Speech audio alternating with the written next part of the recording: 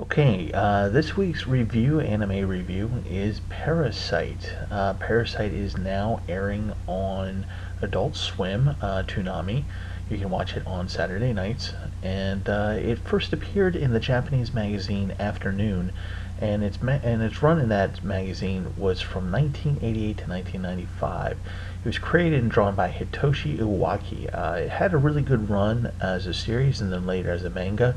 It spawned the anime series and 2 live-action movies.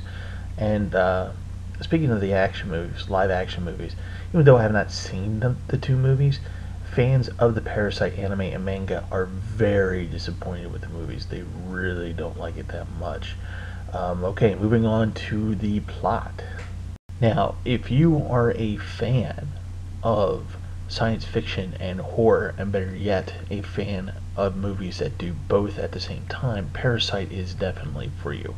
It's straight out of the 50s type plot where these spores come down from space and they start to inhabit people. It's, you literally just expect somebody to start to say one of us during the anime. So anyway, the lead character, Shinichi Uzumi, he gets one of these parasites. It for some reason crawls up his arm because they can't get it to his brain from his ears because he's listening to music.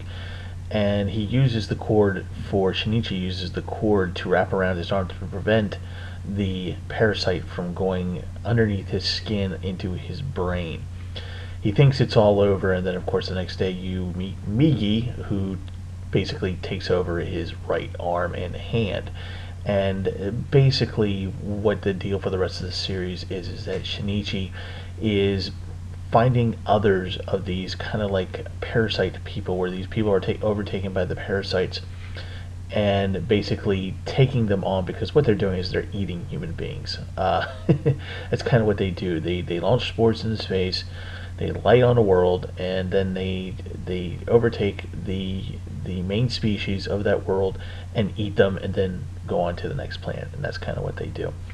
But because the parasites are parasites, they don't really know much about themselves, so they are always constantly learning. And this is where it kind of gets kind of funny. Migi makes a lot of mistakes on this point. Now, the anime itself is very well done in terms of that it's very well drawn. The action is pretty intense, so if you like action, and this is it. But it does get bloody, does get gross. The biggest problem that I have with this anime, and the reason why I'm kind of disappointed, I like to watch like 3 or 4 episodes before I form an opinion, and I've decided that I really don't want to watch this anymore. Not because it's a bad concept, poorly drawn, or anything like that, or even that the writing is that bad. It's something that I normally don't consider, which is English versus Japanese voice actors. And for me, since the mid '90s, the improvement of English voice actors is amazing. Back in the early '80s, early '90s, it was pretty much a crapshoot. It could be really good or really, really bad.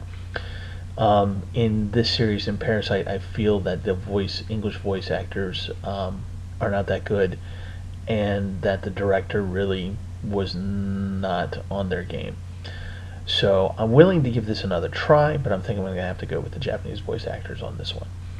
So, what am I trying to tell you? I'm trying to tell you that this is a good science fiction horror concept. It's a good action anime. Watch it in Japanese with subtitles. That's what I'm telling you.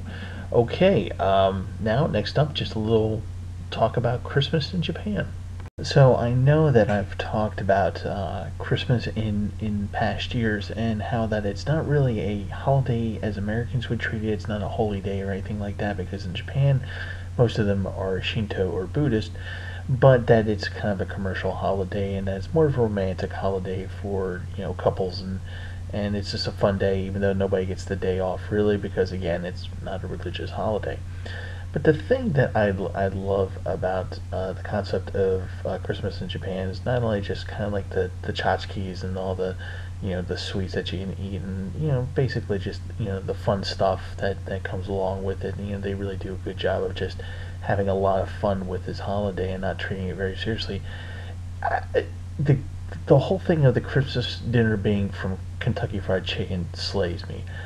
I love the idea of it. It's genius. It's marketing genius, and I'm a little bit jealous because honestly, if I had my way, I would totally do KFC for my Christmas dinner. I mean, think about it. I mean, how easy. I mean, over there you'd have to do a reservation to pick up your 10-piece chicken, whatever.